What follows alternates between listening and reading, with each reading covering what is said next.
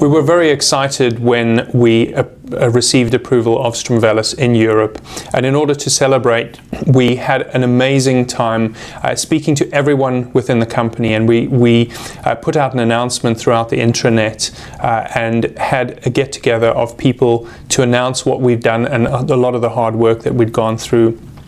It was amazing because there was so much hard work that had gone in, but seeing the people's reaction and how many people were so proud of all of the work that had been done. And I think it's really important to remember that Strimvelis to treat ADA SCID is really the first gene therapy that's a corrective gene therapy used and approved for children.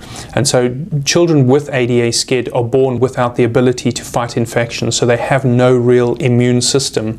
And these patients very often die before the age of 2. We have to be very thankful also to our collaborators at the Telethon Institute of Gene Therapy with whom we worked.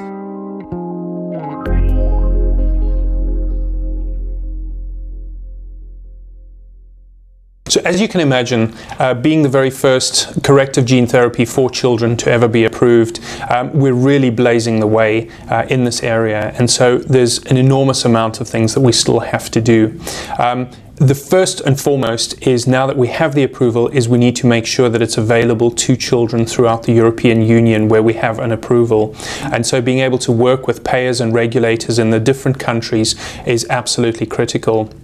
Following that, it's also important to remember this is a global disease, and as such we are making steps towards making this therapy available to a variety of different children throughout the world. It's important that approximately 350 patients at any one time are affected by ADA SCID throughout the world, and so our aim now is to make sure that we're able to treat these patients much closer to home and have a way that we can get the therapy out to them in order that they are able to be treated. And I think the last thing that we really are focusing on now is not so much around the treatment of ADA SCID, but the diagnosis of this. And so these are very often found with newborn screening, which is very prevalent in the United States, but within Europe is still somewhat lacking. And so we're doing a lot of work to help work with the regulators and the various agencies around Europe to bring in newborn screening so these patients can be diagnosed far earlier and receive treatment much more quickly.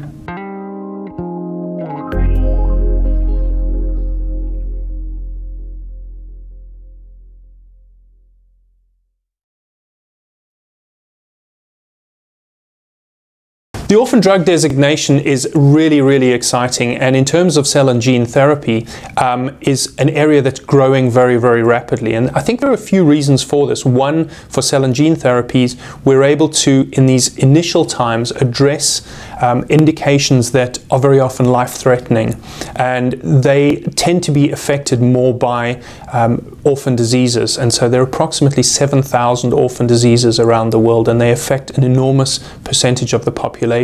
But because there's so many and they affect so few people, most companies and pharma companies haven't really addressed them up until now. But with this new type of technology, with cell and gene therapy, we're able to very often address indications that can't be addressed by small molecules or even large molecules because of the types of changes we can make.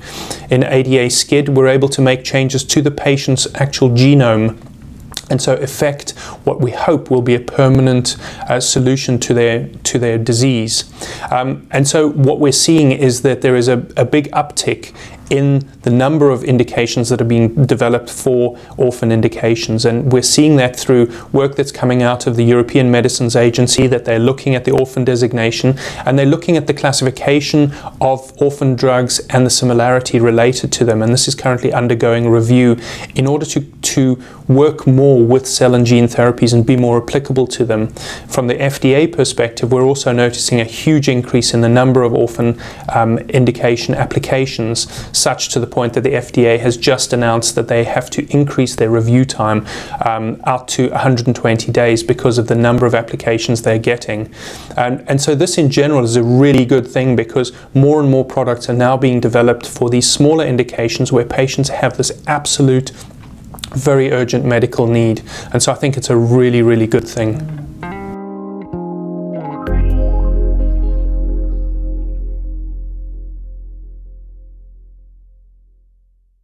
So we have a number of challenges that we really relish in developing a new supply chain, commercial supply chain for the first approved corrective gene therapy for children, which is Strimvelis. Initially, the therapy is provided in a fresh form to patients, and as a result, patients are required to travel to Milan in Italy in order to be treated. And then they have to stay in Milan for anywhere from 3 to 6 months for that therapy. Now, you can imagine if you're not Italian speaking, this can be very challenging for a family and very, very stressful. So in order to get around that and to make the patients' lives easier and the lives of their family easier, we're developing a new formulation in order to be able to make sure that we make this therapy available to patients in their home countries much, much closer to home. And so there's a lot of development work going on around that at the moment. And then the other area that we're really focusing on is being able to diagnose these indications much, much earlier. And so newborn screening is absolutely critical. This is currently done and rolled out in most United States, but within Europe it's still not taken off very well. And so we're doing a lot of work with regulators and payers and governments in order to try and increase the degree of newborn screening so that we can diagnose these patients earlier and ensure they get treated much, much sooner.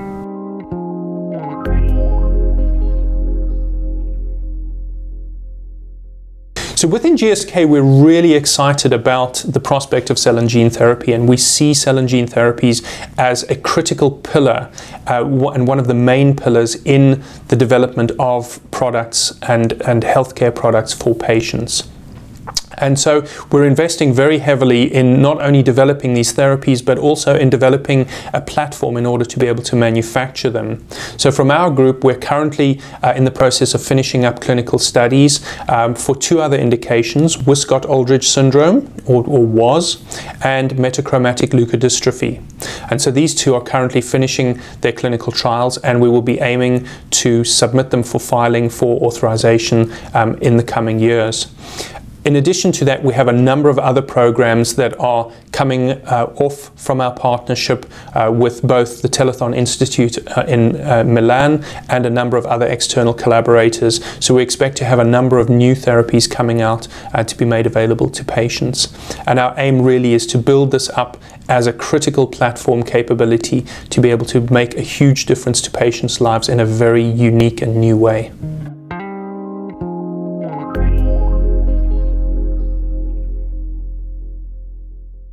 So I'm really, really excited about the Phacilitate meeting in Berlin. I think it's going to be a superb meeting, and I really look forward to spending some time explaining to people some of the challenges that we faced with developing Strimvelis, because being the first product of its kind, we really had to do a lot of learning on the hoof, so to speak. And I think we came out with some very important lessons, which we'd be very keen to share with other people in the space.